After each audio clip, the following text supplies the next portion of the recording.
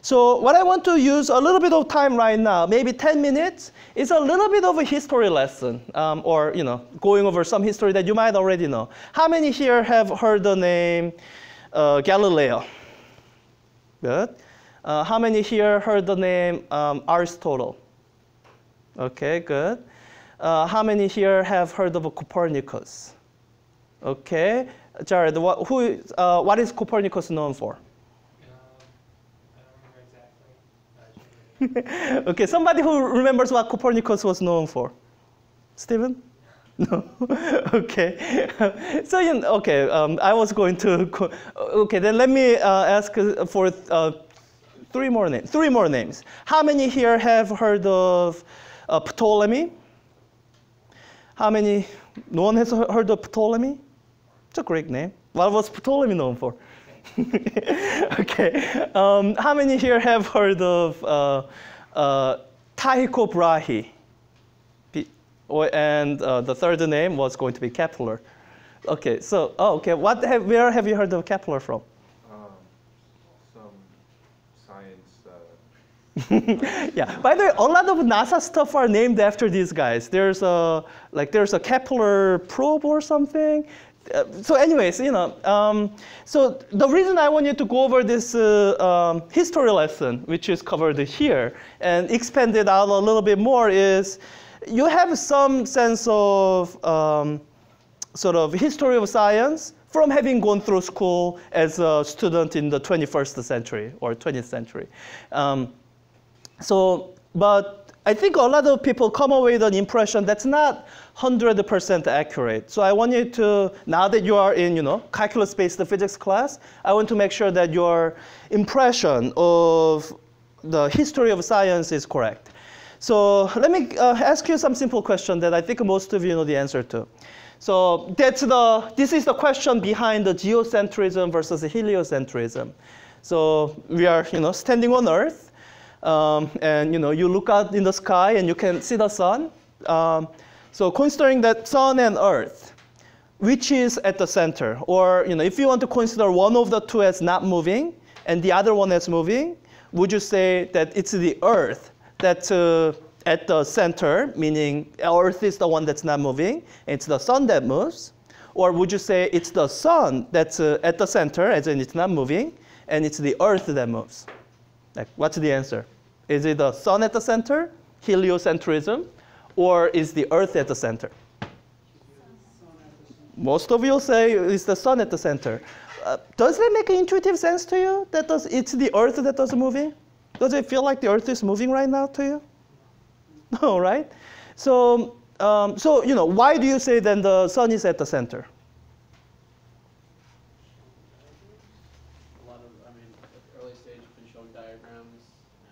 Diagrams? I can draw diagrams of Earth being at the center here.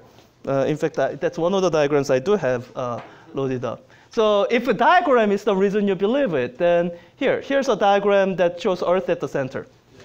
So why don't you believe this diagram? Some of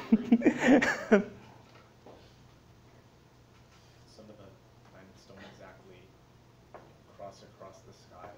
Yeah. So this is a scientific question. Is the Earth at the center, or is the sun at the center, right?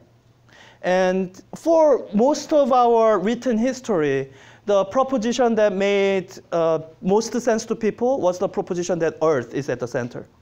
It actually takes a lot of modern science for you to actually agree that the sun is at the center. Instead of just believing someone based on the authority of them telling you. Like most of you think the sun is at the center because that's what you've been told since a very young age.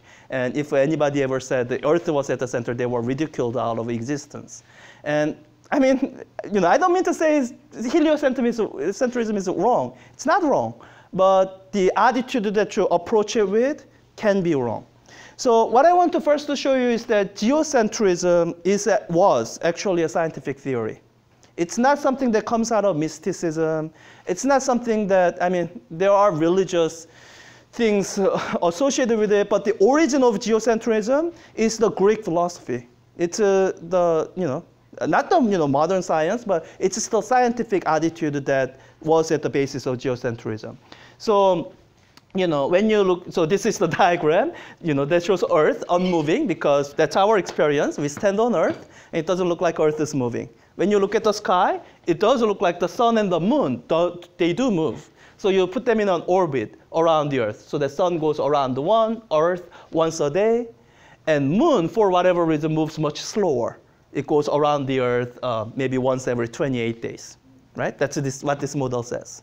And the ancient astronomers, they found these things that they called planets. Does anybody know the difference between planets and the planets like Venus, Mars, difference between planets and the stars, these stars?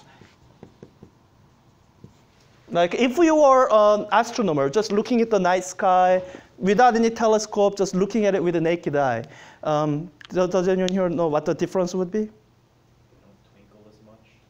So there's the twinkling. When you look at the stars, they twinkle as in when you look straight at it, you are not blinking. The starlight would go like out and in for some reason. And the planets, all right, they don't twinkle as much. But even the stars, sometimes they won't really twinkle. It's a matter of atmospheric condition. They're only visible certain times of the year? Stars? No, the planets. I see. So planets, they don't match the seasons exactly. But it does have something to do with stars. They are unchanging. When you look at the night sky, you will always see the same pattern of stars. The patterns that's visible at any given time of the year might change. So we are in the winter right now. So when you walk out at 10 p.m., after your lab today, or 9 p.m., then in the sky, what you will see most prominently is the constellation called Orion. Orion looks like this. Orion's belt and two stars like this. Like it's a big pattern that you will notice. Once you notice these three stars in a line, you will see that all the time, every time it's winter. And in the spring and summer, you will see different set of constellations. But that's what ancient astronomers imagined, that the stars are a pattern of light that's embedded into this celestial sphere. And the celestial sphere rotates around the Earth once every day.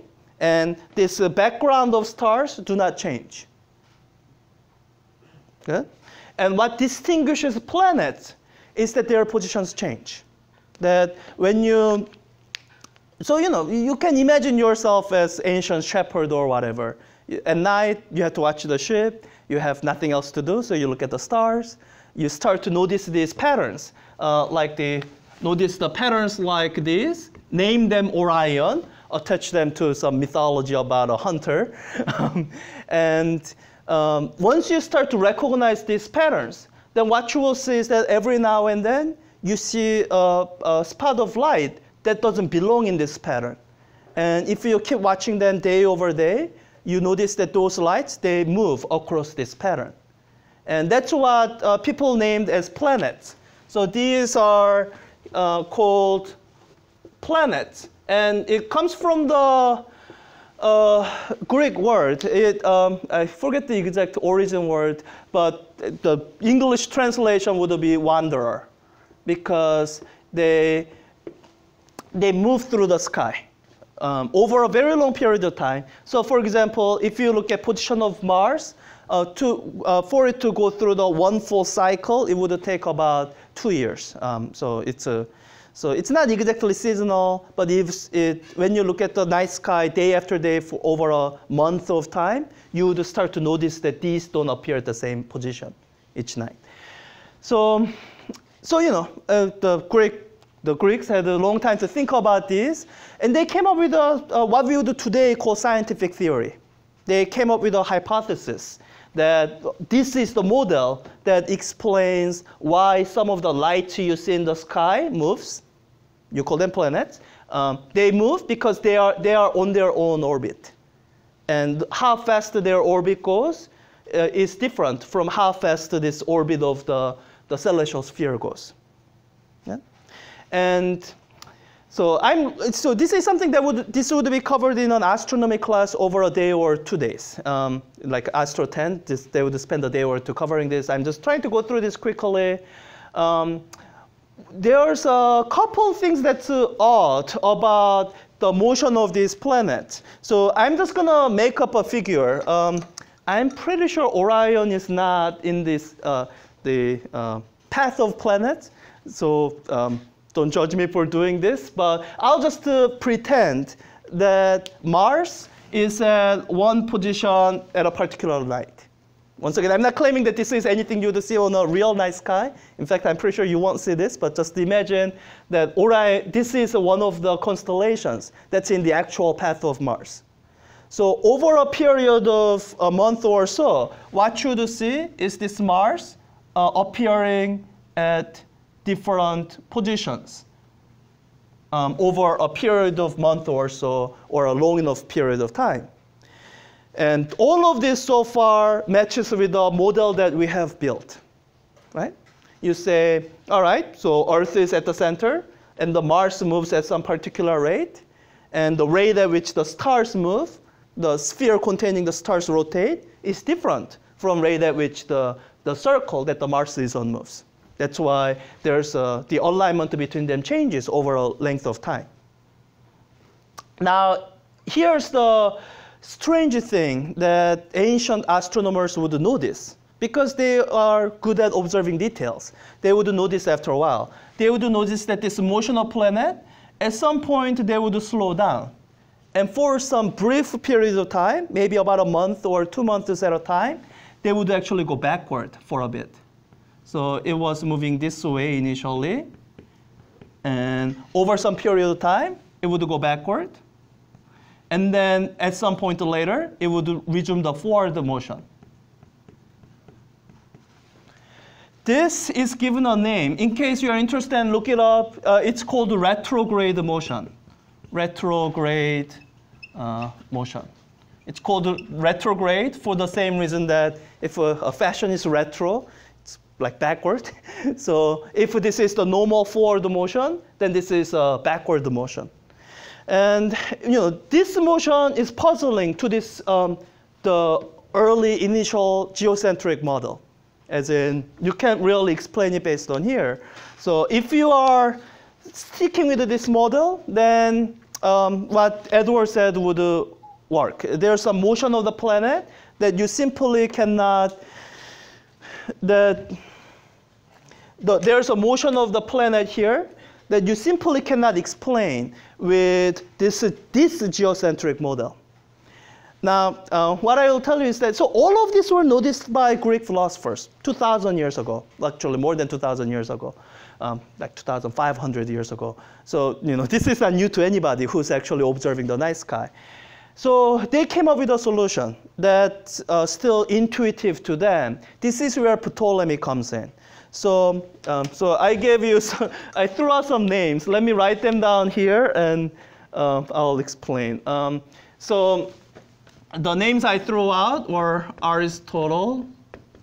I'll try to write them down in chronological order. Aristotle, Ptolemy, and then later on you would find Copernicus. And Galileo is the famous name that most people know. But the people that I really want to bring your attention to in a few minutes is actually Tycho Brahe.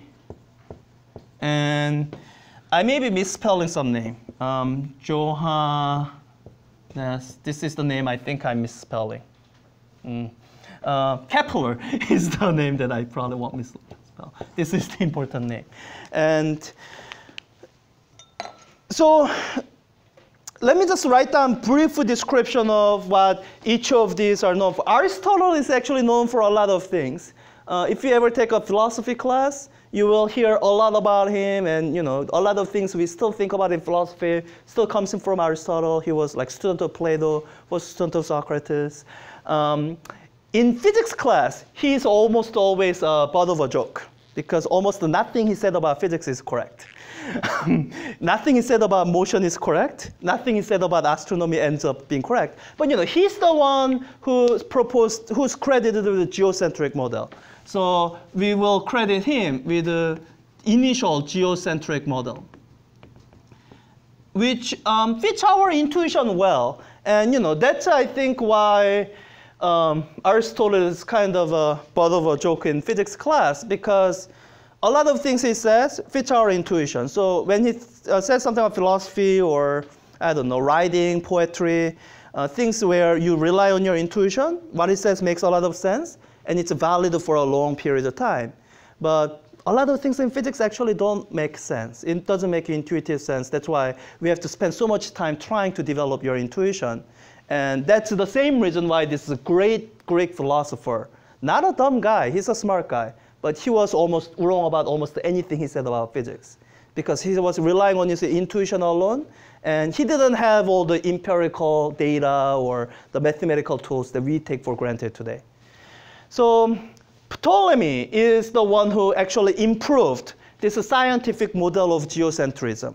So he came up with a model that accounted for this retrograde motion.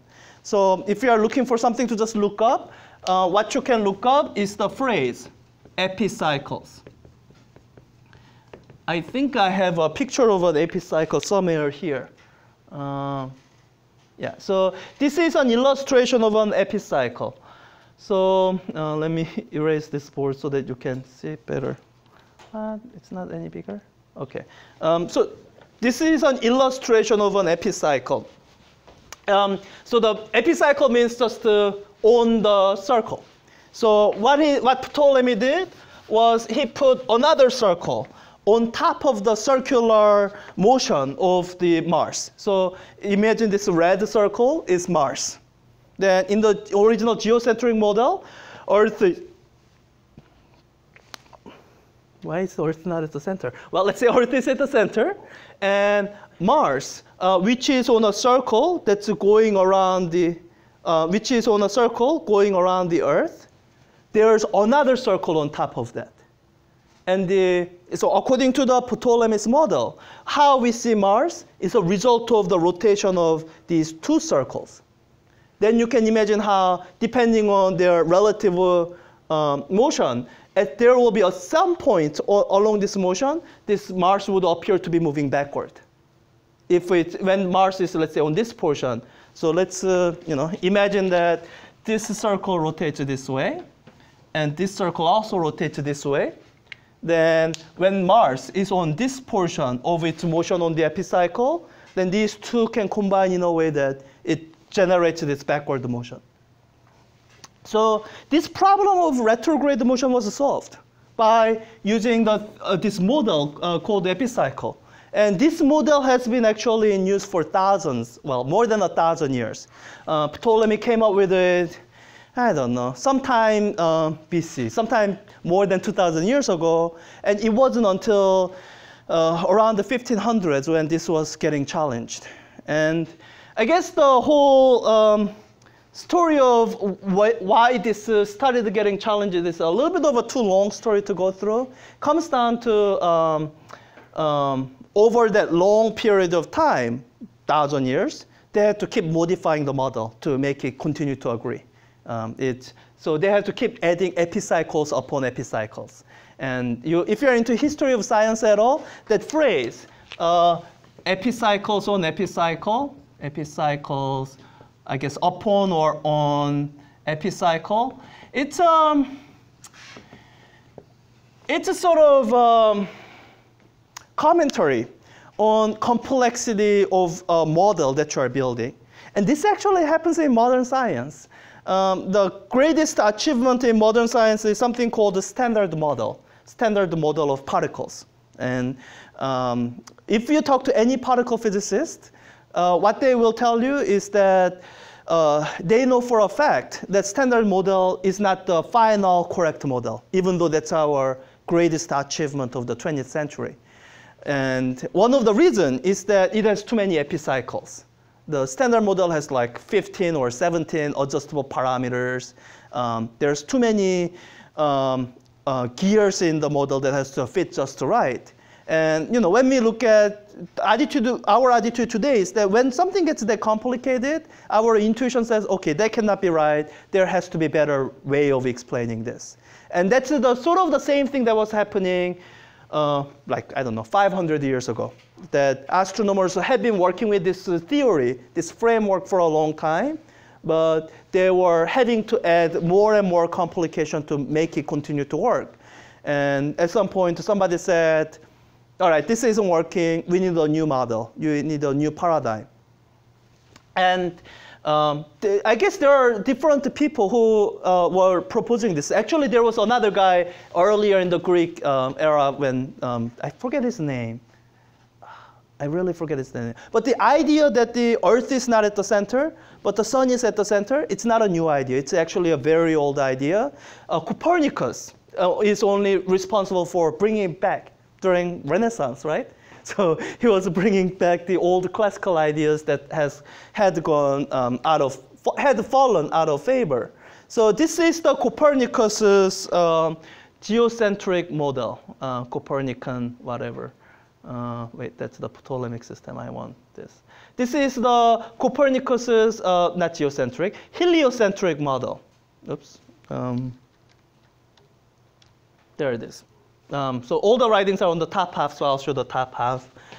It's, I think, in Latin, but everyone has some sense of what each of those words mean. Sol, S-O-L. Like everyone here has, like solar, Latin rule for sun.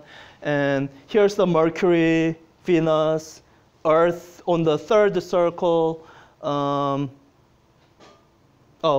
Wait, what's on the fourth circle? I have no idea. Well, here is Mars, Jupiter, Saturn. Here are the stars that's way out far away. So this is the Copernican model. And so he's the one that we usually credit with the heliocentric model of the solar system. Even though it wasn't a new idea, but he's the one who brought it back after people have forgotten about it for 1,000 years. Now let me ask you this question: was Copernicus right? As in, you take this model and you just apply it to our solar system, make some observations. And in fact, this is a hard part in astronomy. You have to sort of imagine up this model, the three-dimensional model of where the sun, Earth, and Mars are in the actual space from limited information we can get from our night sky. So it's something that actually takes a lot of math. It takes a lot of geometry to figure all this out. But imagine that you did that. You put the sun at the center, put Mercury after some observations, put it on some circle of some radius, moving at some speed. And you do that for Venus, Earth, Mars. Let's say you do all that. You make your observation for a few years. And so this is what I mean when I ask the question, is this model right? As in, you make all those observations, and you would find, all the planets are where they are supposed to be. So here, let's say after having observed Mars move this way, you might predict 2 months later, Mars is going to be here. And the question of if a model is right is answering that question. If you make a prediction, will you find that that prediction is confirmed by actual measurement? Anybody here know enough about the Copernican heliocentric model to answer this question? Because I sense that a lot of people want to say yes, but you suspect the answer will be no. So that's why you're not saying yes, right? Yeah, so the answer is no. Copernican model was actually wrong. In fact, here's the one biggest way you can judge if it was wrong or correct. Do you know, from your knowledge of history, if a Copernican heliocentric model was immediately accepted? No, you do know that there was a whole big debate over it, right? There were people getting burned at the stake. There were people being forced to recant Galileo. People being forced to recant whatever it is they wrote. So there was a big debate. Why do you think there was a debate?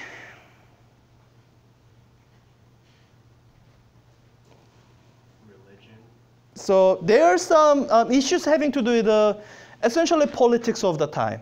People in power didn't want their power challenged. And in that time, that's what religion reflected, Pope and whatever. So all this actually comes with the whole, the Reformation movement, but whatever. So I want to stay outside of that. So there are people in power who had invested in geocentric model already, and they were resistant to change. But actually, when I talk about debate, so there's the debate that you hear about in the history class, and that's not wrong, but the impression sometimes you get from your history class is that that was the only debate. That if the Catholic Church didn't exist, then Copernican idea would have been immediately accepted, and that's not true. There was debate within the scientific community. So among the group of astronomers, people who have no particular religious conviction, whether it has to be one or the other, not everyone was convinced that this was correct. And it really comes down to measurement. So you make this prediction, right? So you observe Mars, let's say, at this position at a particular time that you observe it. And you have built a model of motion of Mars, so you make a prediction. Next month, the same day, Mars will be here, for example. And let's say, I'm just gonna make up some positions. So let's say this purple is the prediction based on geocentric model. And let's say the Copernican heliocentric model makes a different prediction. Copernican heliocentric model makes the prediction, let me erase all these. It makes the prediction that the Mars will be here. This is the Copernican model. So I guess I should say helio. And when people measure the position of the Mars, it would, a month later, it would be somewhere like here. So as in, both models were wrong. Like we knew that geocentric model was wrong in the sense that people have been adding epicycles and trying to predict the motion of Mars. It works well, but not perfectly. There has always been this measurement error. And with the model that Copernicus proposed, it wasn't any better, at least not initially. It also had errors. Copernican heliocentric model would also predict the position slightly off, the same way the Ptolemy's model did. So that's the source of the debate among astronomers, that this heliocentric model, it wasn't any more accurate, at least not initially, than the old model that's been already around. And really, when you look at the look at the history, heliocentric model, it has I can cite one pro and one con. Like one thing that you would say in favor of the model, and one thing that you would say against the model. Any idea what the number one thing you would say against the heliocentric model? Like if somebody showed you this diagram that tell you that the sun is at the center of your visible universe, and that Earth is the one, Earth moves around the sun, what would you say to that? Like, what would be the number one reason you would bring up and say, I don't believe you?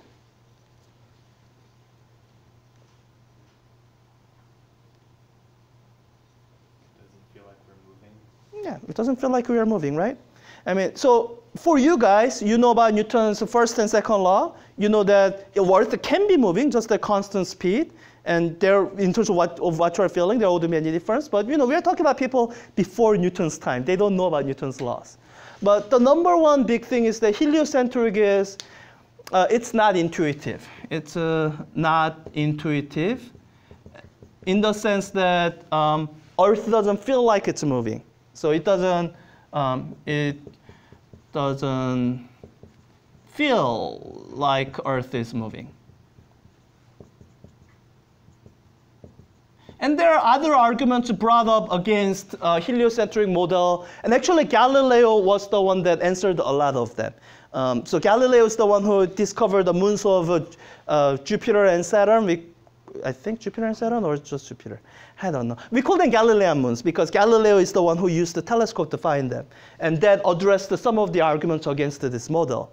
because what people were saying was, you have this moon going around the Earth. So what people were saying was, as the Earth moves, doesn't it leave the moon behind? What's keeping the moon with the Earth? And when Galileo saw the moons of Jupiter and Saturn, that's when, oh, it apparently happens with the other planets too. So why couldn't it happen with the Earth? But this would be the biggest reason that someone would say this cannot be right, because it's not intuitive. It doesn't immediately agree with your gut feeling of how things work. And so let's say that's the con. The biggest thing that that you have going for the heliocentric model, and the reason a lot of the astronomers switch it to this position, even though heliocentric model was not any more accurate, was this was more elegant. It's an easier way of calculating the positions of planets. In fact, that's how Copernicus put it. I guess he was afraid of getting persecuted by the church. So he did publish it after, posthumously after he died. And he couched his proposition very carefully, as in, he didn't say, this is actually how things are. He's saying, well, if you think of things as being like this, then it makes it easier for us to calculate the positions of planets.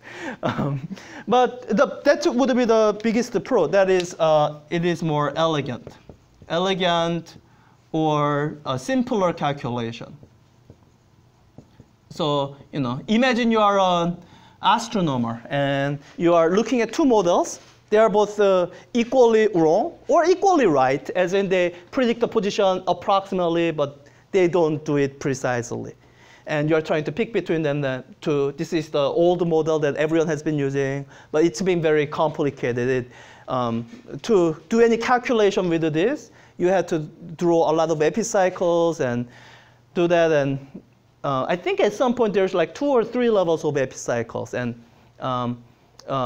you might have gotten frustrated with all that level of complexity. Then you look at this model. It looks a lot simpler. And with a simpler model, if you get about the same level of accuracy, then you might say, oh, maybe this is actually closer to the correct model than the geocentric model ever will be. So this was the scientific debate of the time, and that's how I want you to present this debate. The debate between geocentric model and heliocentric model, it's not at least it should not be debate between religion and science. I think that's historically incorrect. It's not a debate between religion and science. It's a debate between 2 competing scientific models. As in, geocentric model was scientific in the sense we would call it. And heliocentric model was also scientific.